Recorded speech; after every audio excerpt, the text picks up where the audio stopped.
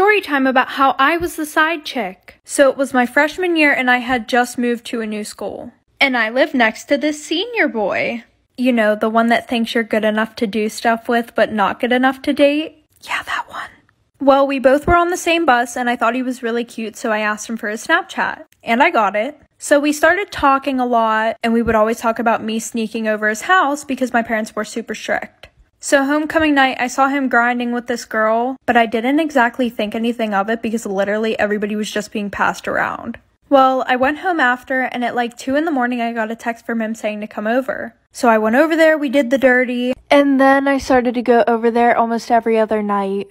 At 2 in the morning. And there was this one girl that I got really close with. And I told her all about the situation, but I didn't tell her till like 3 months after it was happening, because he told me not to tell anybody, of course. And she goes, "You know he has a girlfriend, right?" So I felt really bad and confronted him like for part 2. So about 1.5 miles from the parking lot where they found the Garish family's car, their deceased bodies were finally discovered. There were no signs of trauma to the head, to the body, no bites, no puncture sites, no burns. And when sent off to get an autopsy, their results were inconclusive. Authorities say they have not one clue what happened to them. We are currently waiting on a toxicology report, and I might wait to post this until we have that, which will hopefully help identify what happened to this family. But there's just so many weird things to be talked about with this case. One TikToker that I found was talking about the way that they were positioned.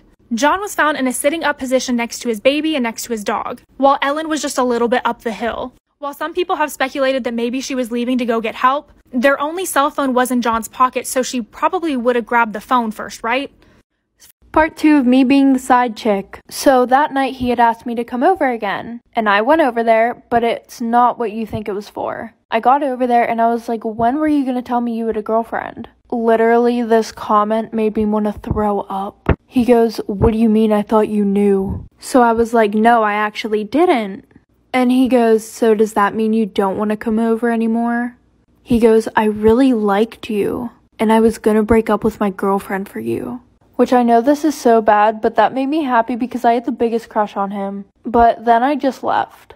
And the girl that he was dating was a senior. And I asked my friend for her Snapchat so I could Snapchat her. So I did, and I told her everything that was going on. And somehow it got flipped around on me. Her saying that I was obsessed with her boyfriend. And then she got the nudes that I sent her boyfriend and sent them around the whole school.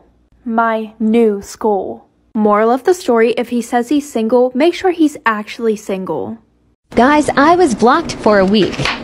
I missed you all so much. A lot of new products. Leave requests, please.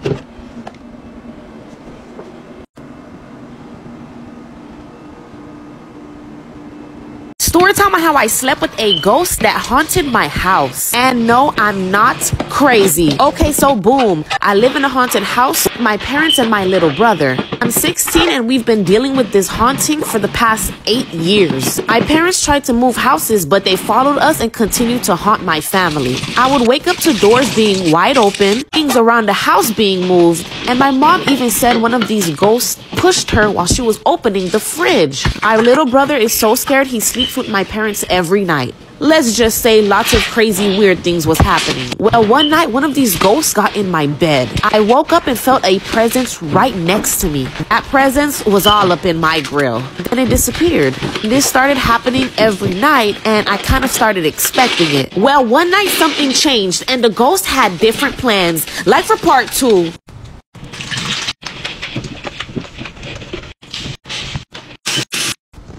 Story time on how I slept with a ghost that haunted my house. And no, I'm not crazy. Okay, so boom. I live in a haunted house with my parents and my little brother. I'm 16 and we've been dealing with this haunting for the past 8 years. My parents tried to move houses, but they followed us and continued to haunt my family. I would wake up to doors being wide open, things around the house being moved, and my mom even said one of these ghosts pushed her while she was opening the fridge. Our little brother is so scared he sleeps with my parents every night. Let's just say lots of crazy weird things was happening. Well, one night one of these ghosts got in my bed. I woke up and felt a presence right next to me. That presence was all up in my grill. Then it disappeared. This started happening every night and I kind of started expecting it. Well, one night something changed and the ghost had different plans. Like for part 2.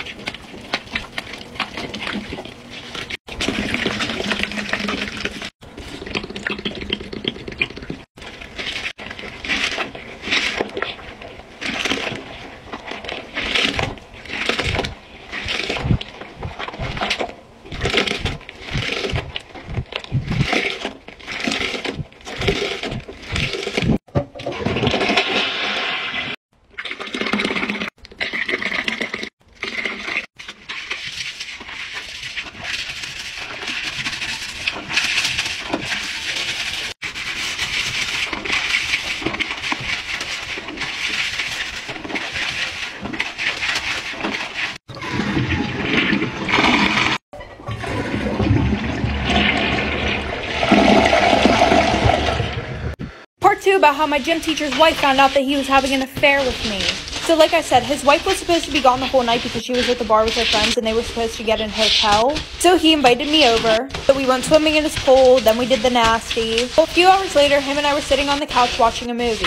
And his wife kept calling him. But he just kept ignoring it, saying that she was fine and he didn't want to answer the call and ruin our time together.